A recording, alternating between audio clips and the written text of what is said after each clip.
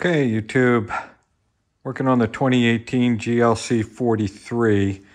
The auto start stop feature, when you pull up to a red light and the engine shuts off, and then you lift off the brake and the engine starts back up again, doesn't work.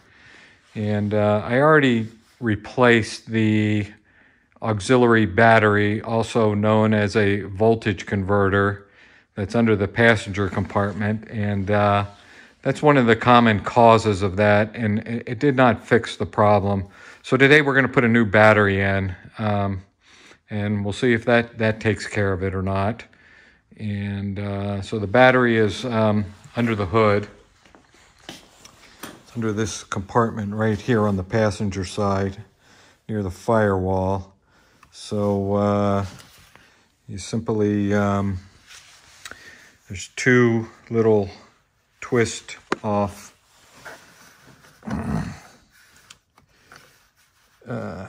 retainer clips. You just turn them 90 degrees. Then this comes out, and then the air filter for the cabin is right here. And I already have it loose, but basically there's a clip on either side, and let me get a light under there for you. There's you just kind of push on the clip, push in on the clip, and then it comes off. So this two clips, and this comes off, and it's probably a good time to change that cabin air filter while you have it off. So here's the battery, and this little retaining piece comes off of the positive terminal. And what I am going to do is put a trickle charger on this guy.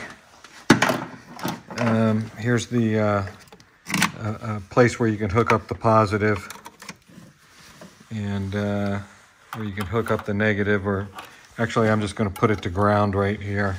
So I've got ground, positive, and I'll plug the trickle charger into the wall in a second, and that'll retain all the settings in the computerized systems while I unhook the battery.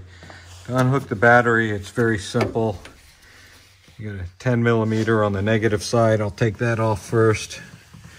10 millimeter on the positive side, and then a Torx 45 way down on the bottom front of the battery, holding a bar that actually secures the battery in place. So I'm going to unhook these two terminals and then take out the Torx 45, and this battery, with these two handles, should lift right out. This is the factory battery, about 4 years old. So let me go ahead and unhook that, and I'll come back.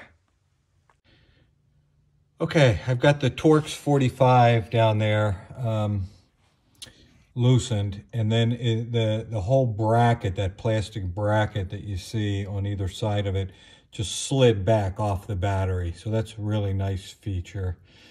I've got both terminals off.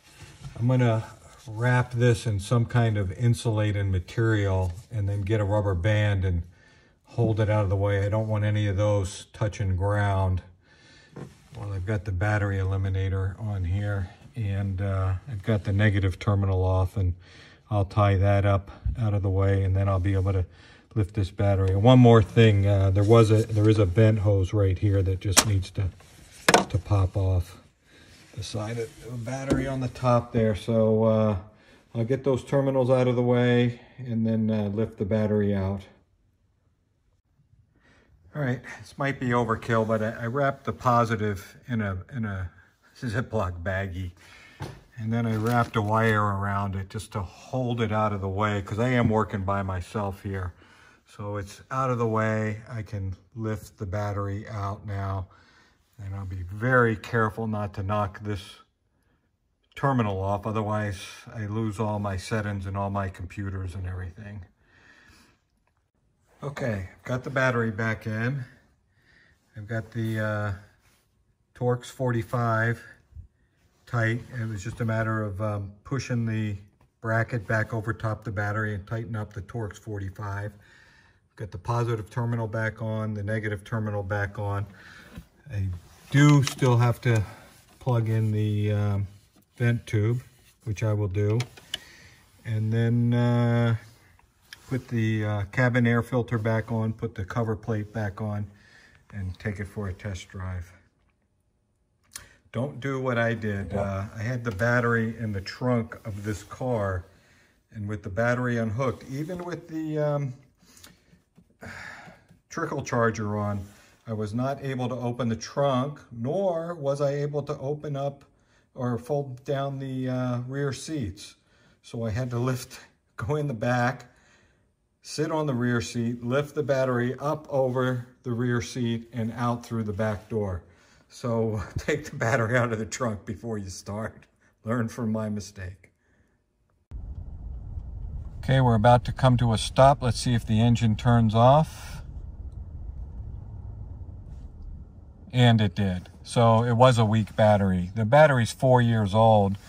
Otherwise, it was functioning properly. The car would always start right up. But I guess it was a little on the weak side. The car detected it, so it wouldn't auto shut off at a red light and restart when you lift your foot off the brake. So problem solved. Hope this helps somebody. And that's it. Thanks for watching. Bye.